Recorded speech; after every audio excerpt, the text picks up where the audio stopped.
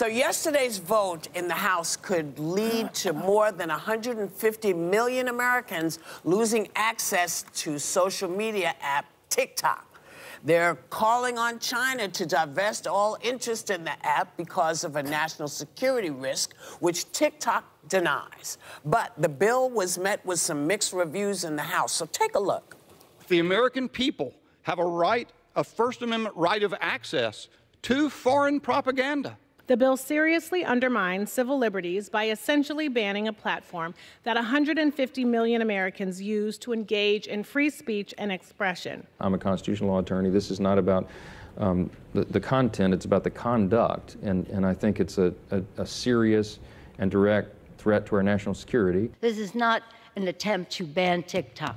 It's an attempt to make TikTok better. Tic-tac-toe, a winner. She's good. Sometimes, when older people are talking about this, we might want to find other ways to go, because that was quite funny. She's really funny. But who are you agreeing with, or are you agreeing with anyone here? Do you think there's an issue? I see you. I agree with Nancy Pelosi on this. Listen, when 300... You agree with Nancy Pelosi? I do. When 352 lawmakers, left and right, come together and say this is a bill that needs to be passed, Americans should listen. We don't see a lot of bipartisanship. TikTok has been described as digital fentanyl. So basically, the Chinese Communist Party is invested in ByteDance, which is a platform behind TikTok. There are major privacy concerns. There are national security concerns. And then there's this, disinformation, propaganda, and mental health concerns. TikTok exists in China, but it doesn't look anything like it here. There's limits on how much time people can spend on it. There's content moderation. It looks nothing like ours. This is not going to make TikTok go away. It's going to say that an American entity needs to buy it so that there are restrictions and safety rails in place. China could refuse to sell, but you're talking about a multi-billion-dollar sale and million an audience. But this is very important. It would be a bad business decision, don't you think? To not sell. To not sell. So I think they will, but they've already lodged their objections to selling. But the one thing, I thought, it's TikTok. Who cares? I'm not really even on TikTok. I know that one of my kids is. But then I started reading into it, and as it turns out, TikTok confirmed that journalist data was accessed by employees of TikTok, of the parent company. And it was 2022. They surveilled Americans on TikTok, including several journalists who were writing critical stories about the company. So let me They're ask you getting this our question. information through it. But isn't our information already out there? I mean, because American companies seem to, it feels like everybody's doing the same thing. They're trying to get all the 411 on everybody. That's what old people say, but this 411. is a foreign app. Because, 411 doesn't exist anymore. No, it doesn't. The problematic detail here is that it's an adversary of the country. And that's foreign. Even foreign, With this particular push of this bill, they actually use location on all the phones to push people to their congresspeople. So our Congress was being inundated mostly by young people crying about how they were going to lose TikTok because they were also falsely being told, we're going to eliminate TikTok. TikTok will be sold. There are already investors being gathered by Steve Mnuchin. But Kevin O'Leary has offered to buy it. But is it smart to sell TikTok to, well, you don't know yet, because hear the question.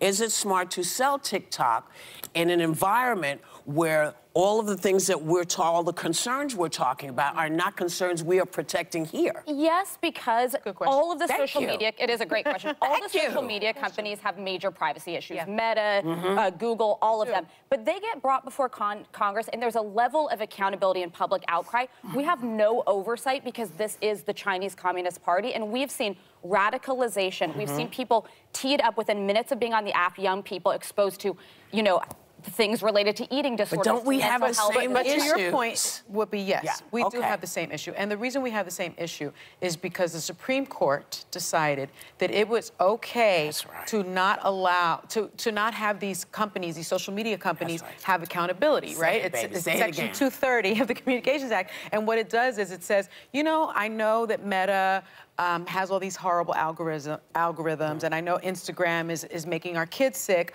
but you are not really doing it. You're just a host other people are posting content. So those people may be, you know, liable. By the way, it's really hard to make anyone liable about something that they say or do because of free speech in this country. Okay. And so, yes, to your point, you are right. We don't have that many.